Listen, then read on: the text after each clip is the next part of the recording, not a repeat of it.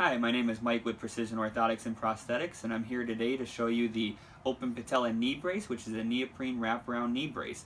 I do have a model here today that I'll be able to go ahead and fit, so I'll be able to actually show you how to do the fitting procedure on it.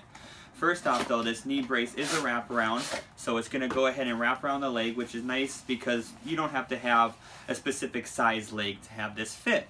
You can go ahead and close the top and bottom, just wrap it around. You got the stabilizer straps, you got the hinges on the side, and then inside's the condylar pads to open it. We're going to go ahead and open this up and show you how it works.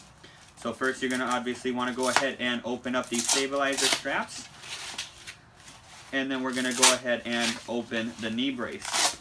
When you're putting the knee brace on, the tag is always going to be at the top, so you want to make sure you have that. And these condylar pads here, you want to have that on the side of your knee, so that way it opens the compartment up and gives you the stability. This will help with knee pain, arthritis, and warmth. So we're going to go ahead and take that knee to the top. We're going to go ahead and wrap around the knee, and then we're going to go ahead and close off the top. You want to make it tight, and you want to make sure that there's no wrinkles in it as best as possible. Then you're going to go ahead and close off the bottom. Again, no wrinkles, and then this strap here should be on top of the calf muscle.